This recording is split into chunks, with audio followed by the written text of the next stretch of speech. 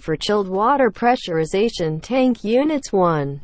Make sure that all the pre-commissioning checks are carried out successfully. 2. Make sure the starter panel of the unit has been commissioned as per separate procedure.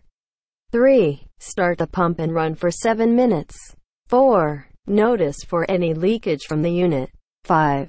Examine pumps for overheating, physically sensing by hand. 6. Examine for any undue vibration, noise. 7. Examine that the unit switches on, off based on the settings of the pressure switches. 8. Examine the operation of dry run protection system in the pressurization unit. 9. Examine the unit maintains the set pressure in the suction line of the chilled water pump. 10. After water balancing is completed, measure the actual amperage, voltage, speed and record all readings in performance record check sheet. 11. Make sure that the floater is working properly and stops water flow when water tank is filled. 12. Examine that BMS interface is done. 13. Examine for sequencing of the duty and standby pump, i.e. the standby pump is operating automatically if duty pump stops.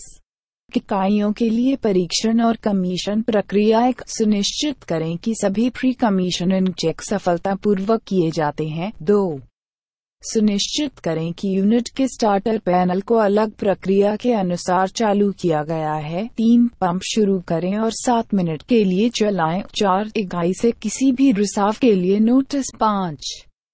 अत्यधिक गर्म करने के लिए pump की जांच करें, हाथ से शारीरिक रूप से सेंसिंग। 6. किसी भी अनुचित कंपन, शोर के लिए जांच करें। 7.